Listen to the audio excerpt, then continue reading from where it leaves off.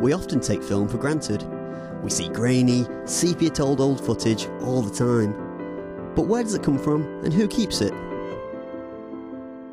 The Yorkshire Film Archive are responsible for collecting and archiving Yorkshire's treasures on film. Starting this month as part of the Britain on Film project, you'll be able to see some of this material on the new BFI Player. One of the films was made at the University of Leeds. So I'm here with Simon, and you're going to tell me a little bit about the film about the university, is that right?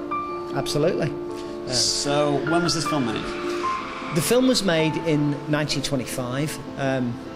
It was a time when the university was expanding, and we had some great facilities, but I think at the time there was a feeling that the university needed a library. The library we had, the facilities were pretty ropey, so they wanted to build a new library. And so this film was made to tell local people about the university, but also to enlist their support in helping the university to expand.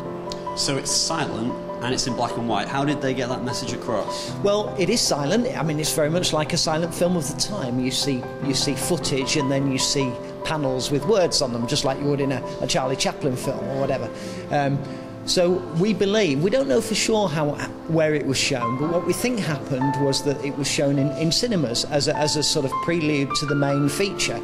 So just like Pathy News was happening at that sort of time as well. So people would come in to see whatever the great blockbuster was of the day, but would be shown this as a sort of prelude to it.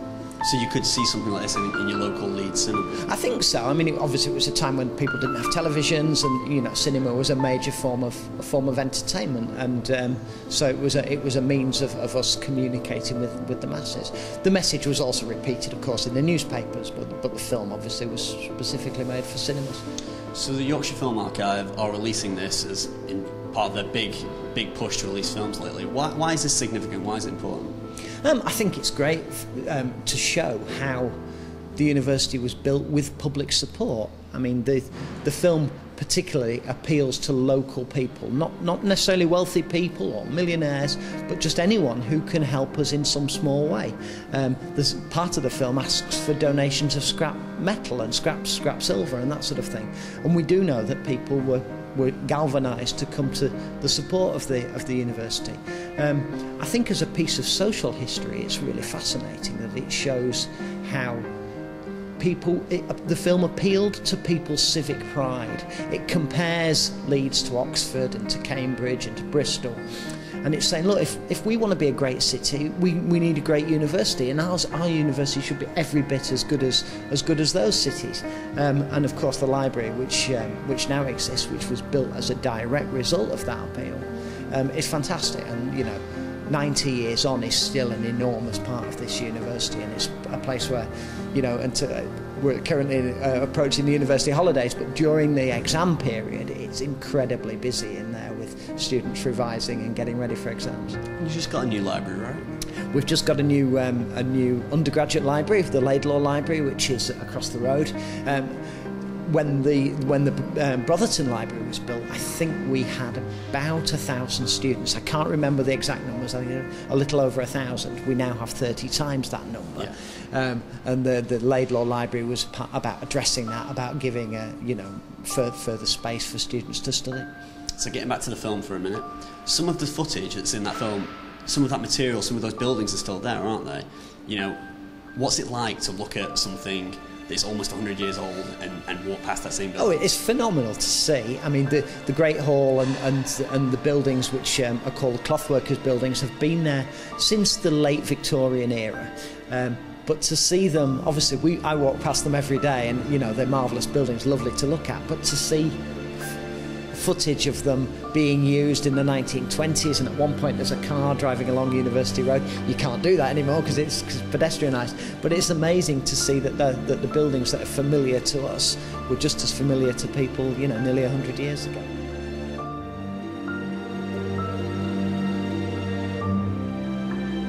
For these two shots, we are standing in the same place, or as close as we could make it, to the ground this cameraman stood on 90 years ago.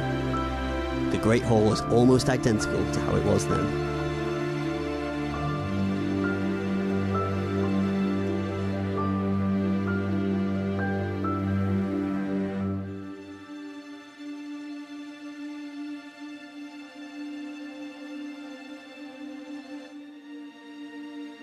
So you just said that, you pass these buildings every day.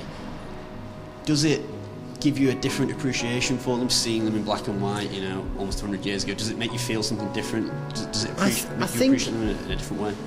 I think going into the Brotherton Library, as people do every day, I think for people who go in there, they perhaps don't realise that that came about as a result of philanthropy, as a result of ordinary people supporting the university. I mean, it was a time in the 20s when we offered bursaries to students and scholarships for students, as we still do.